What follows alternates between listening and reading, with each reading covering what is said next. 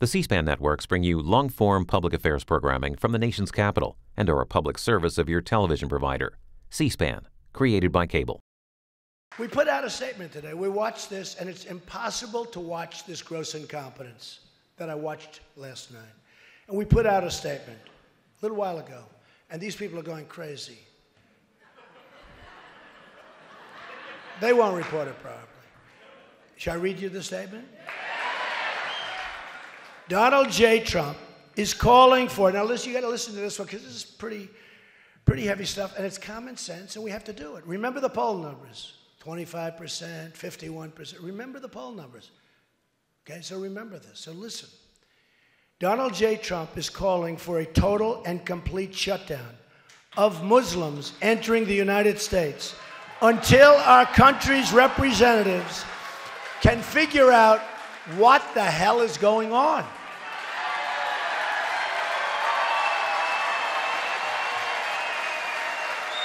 We have no choice. We have no choice.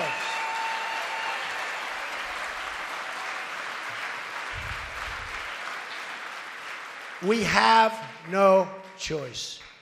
According to Pew Research, among others, there is a great hatred toward Americans by large segments of the Muslim population. Most recently, a poll from Center for Security Policy released data showing 25% of those polled agreed that violence against Americans, these are people that are here, by the way, people here, 25, not 1%. By the way, 1% would be unacceptable. 1% is unacceptable. 25% of those polled agreed that violence against Americans here in the United States is justified as part, think of that, as part of the global jihad. They want to change your religion. I don't think so. I don't think so. I don't think so. Not going to happen. As part of the global jihad, and 51% of those polled agreed that Muslims in America should have the choice of being governed according to Sharia. You know what Sharia is? 51%.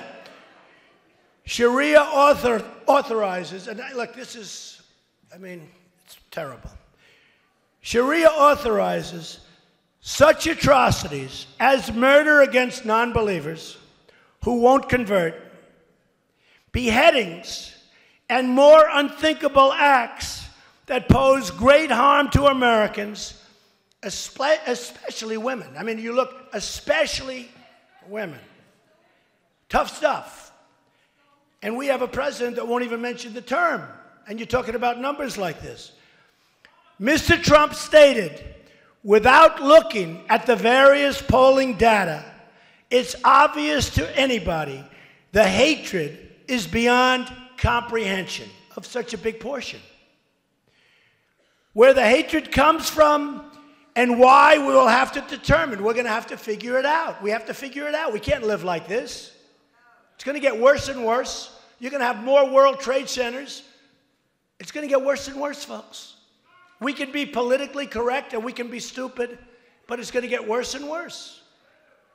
Until we are able to determine and understand this problem and the dangerous threat it poses, our country cannot be the victim of horrendous attacks by people that believe only in jihad.